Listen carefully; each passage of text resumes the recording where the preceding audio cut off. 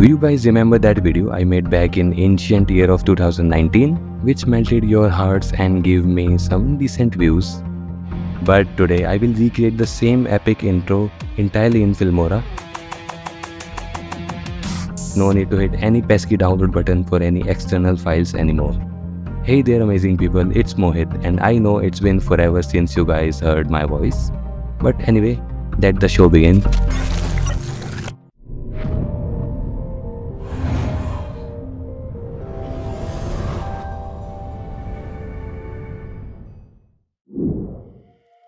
To get started, go to File, click Project Settings and change the frame rate to 60 FPS. If you are a macOS user, you will find Settings here, or if you are using Windows, you will find it under File with the name of Preferences. Now click Settings or Preferences, switch to Editing tab, change the photo duration to 30 and change the type to frames. Also change the snapshot format from JPG to PNG.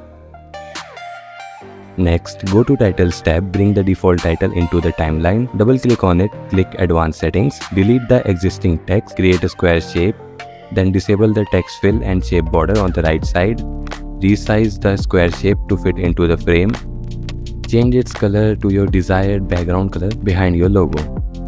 In main editing window, click on this camera icon on the right side to take a snapshot. After that, delete the title, import the snapshot into the timeline, double click on it, switch to Mask tab, select Circle Mask preset and change the width and height value to the same to make a perfect circle shape mask. Bring the logo on top of snapshot, double click on it, adjust the size of your logo to fit inside the circle.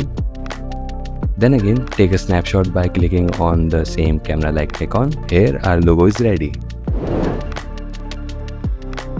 Now it's time to bring all 10 photos at once into the timeline, but make sure to name them in sequence before importing them. If you wish to add colors to every image, follow this optional step. Bring a default title into the timeline, adjust its duration according to one image, go to its advanced settings, create a new shape, disable the text fill, stretch the shape to fit into the frame, choose any color to your liking. Here I am choosing brown color for the first image, adjust the opacity between 30 to 50%. Then right click on the color layer, click on copy, paste it 9 times, which is as same as the photos we have seen in the first layer. Then just change the color of every layer to your liking.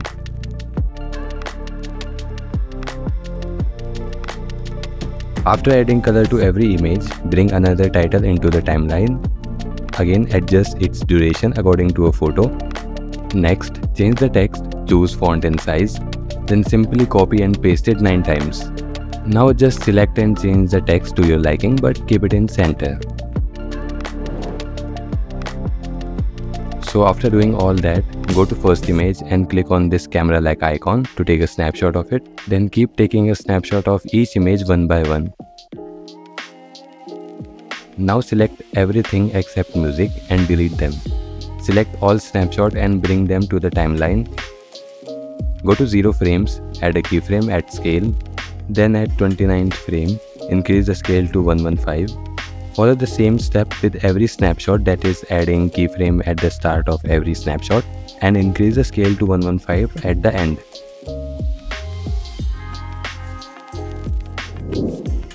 After adding all the keyframes, again go to setting or preferences. This time change the photo duration to 8 frames.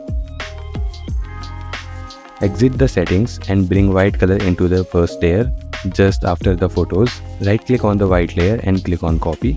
Then select first layer and paste it 9 times. Select all the original unedited images. Then again change the photo duration to 9 frames in preferences or settings. After that, just bring all those unedited photos into the timeline. Make a gap between every white image and put that original photo in between white layers, just like you can see on screen.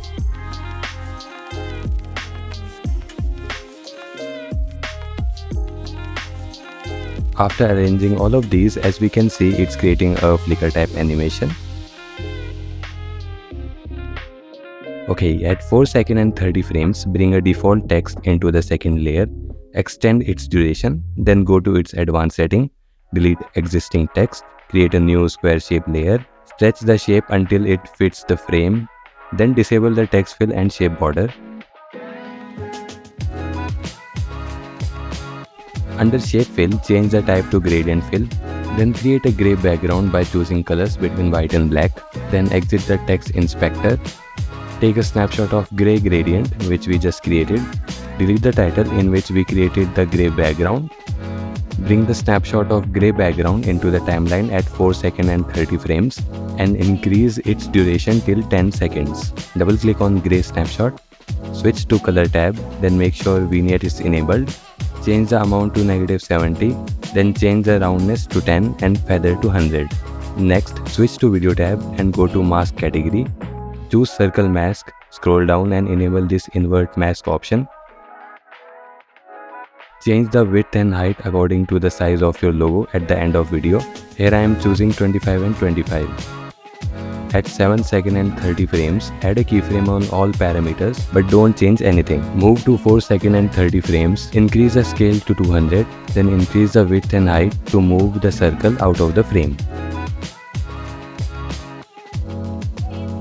Now go to 7 seconds and finally bring your logo into the timeline. Double click on your logo, add a keyframe on scale, then change the scale to fit into the circle mask.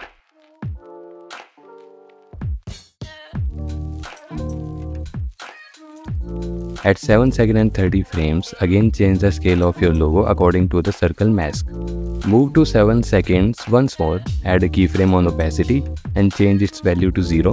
Then at 7 seconds and 45 frames, change the opacity back to 100.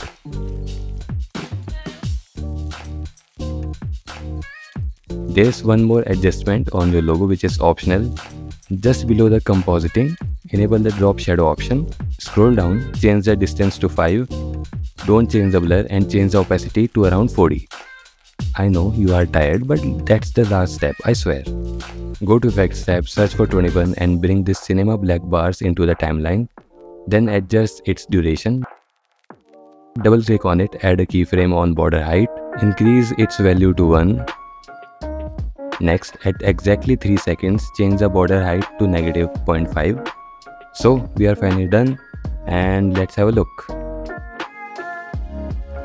Thank you so much for watching. If you find this video helpful, then go ahead, give it a thumbs up and subscribe to this channel for more amazing content. And now I will see you in the next video.